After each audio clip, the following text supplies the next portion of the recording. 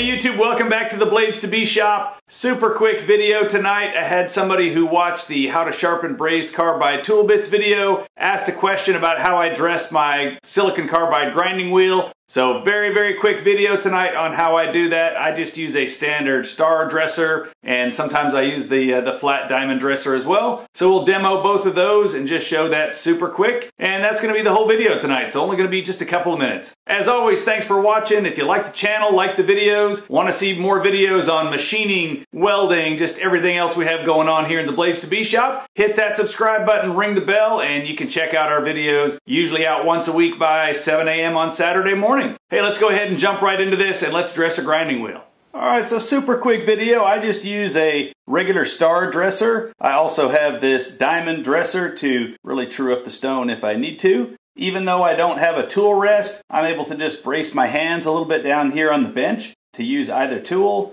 I will typically use this star dresser to flatten out the wheel. So right now I've got a little bit of a divot in the middle from sharpening one of my radius tools. So I'm going to use this diamond dresser first to just flatten that off. Get that nice and squared up. That also helps get it running true if it's running a little bit out of true. And then I find that if I use the star dresser, that tends to open up the wheel a little more and make it a little bit sharper for cutting, make it cut my brazed tools a little bit better. So I'm going to start with this diamond dresser, and I'm just going to flatten that off, get rid of that dent in the wheel, get that nice and squared up and true, and then I'm going to come back afterwards and I'm just going to touch that with this star dresser and take a little bit of a finish off, make sure that wheel is nice and opened up and sharp, and the whole process is just going to take a minute or two. So let me start the grinder up, we'll make a little bit of dust fly and we'll get this dressed and trued.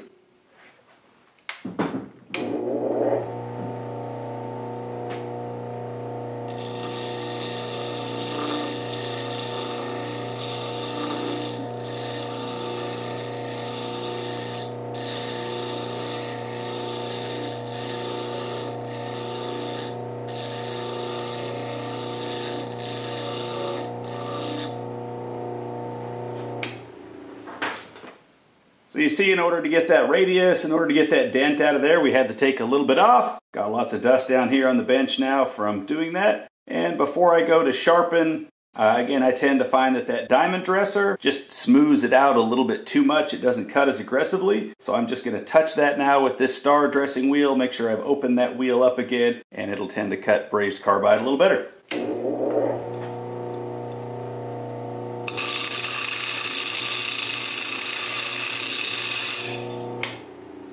Once I've hit that with the diamond dresser, it's nice and flat. You can see it just take a couple of rubs across there with the star dresser to open that up a little bit. And that's it. This wheel is now ready for sharpening brazed carbide tool bits. If you want to see more about that, look up in the top right corner of this video and you'll see a link out to that video on sharpening brazed carbide. And that's it. As I said, short, sweet video tonight, super quick. Hopefully that helps you get your wheel dressed.